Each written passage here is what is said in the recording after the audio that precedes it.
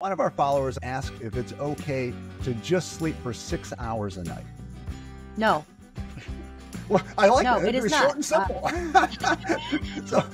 So what should you be aiming for?